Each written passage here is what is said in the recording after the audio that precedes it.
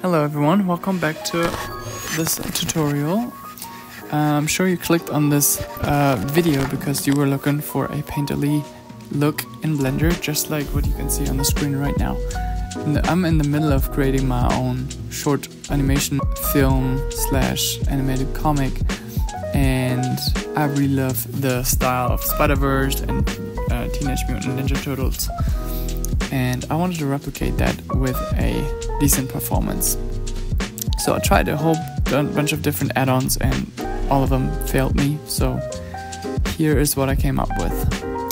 First, if you have your model, actually go to Blender extensions and type in UCUPaint or UCUPaint, and it's a free Blender add-on in Blender 4.2 that you can just add to your Blender, and it's basically like a free substance painter for Blender. Make sure you unwrap your model before. I just unwrap mine with Smart Unwrap. But as you can see, I use a custom texture. I have a different video on that matter. You can check out. I link it up here. You can watch it after this video.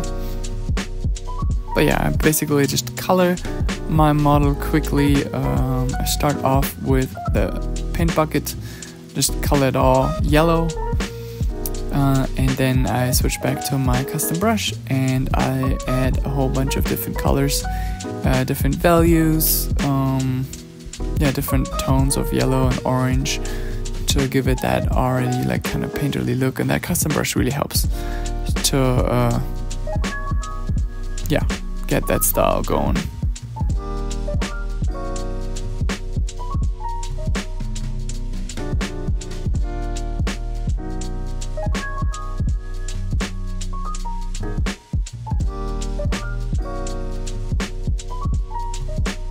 Next, we go to the shader. First off, I saved my image that I just painted. So, I saved it on my computer. And then I actually ended up deleting the UCUPaint node setup, and I just replaced it with a very basic image texture input. And I added my image into that. Boom. Then next, I duplicated that input, connected it just to the same UV, and plugged it into a normal map. Plug the normal map into the normal socket of the principal PSDF.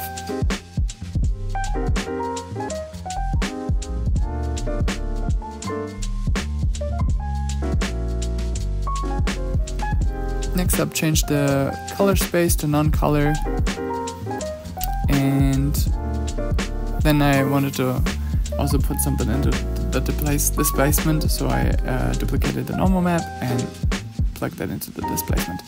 Then I found this Brushflow add-on on Blender Market. It's free, and this is, I'm going over this really quick right now. This is basically what you see when you open up the file, and you just append your model into this file, and then change the object to whatever you appended just now. In my case, the reef plant. Move this part over up there, and then when you change to render mode, you see this. If you don't see this, make sure the UV map name fits the same model. And then you basically go to edit mode and just brush on these brush strokes, hit render, and then it generates a normal map for you.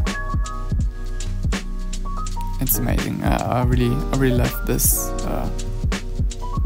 this add-on.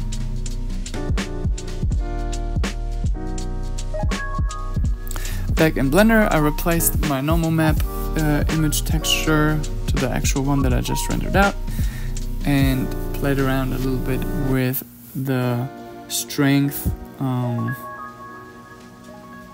that's obviously up to you. So the lower one is for the displacement, the upper one is for the normal map. Just kind of however you like it. This is Blender Eevee, by the way, but it works just as well in Cycles.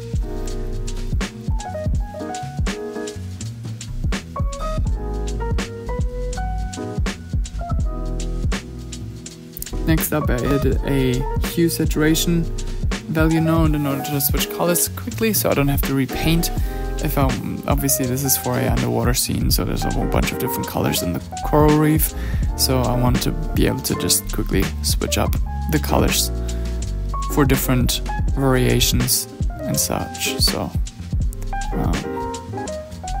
yeah.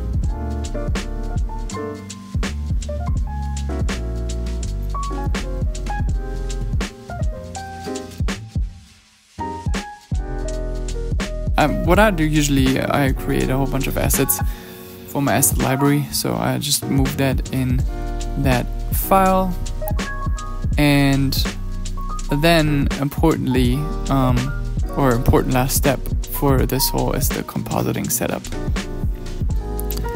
I start with the glare node. You can just see the values on screen, I'm not going to read them, but you see the glare node.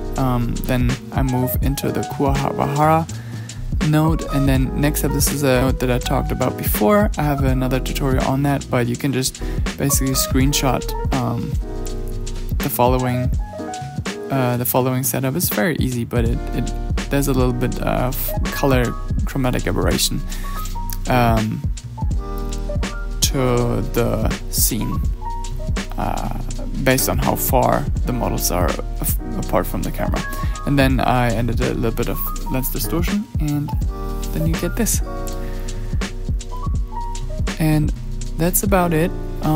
If you like this video, give me a thumbs up, comment what you want to see next, and subscribe to our channel for more. Stay tuned. Again, I'm working on this whole animated series, so if you want to hear more about that, stay tuned and subscribe. I'm out.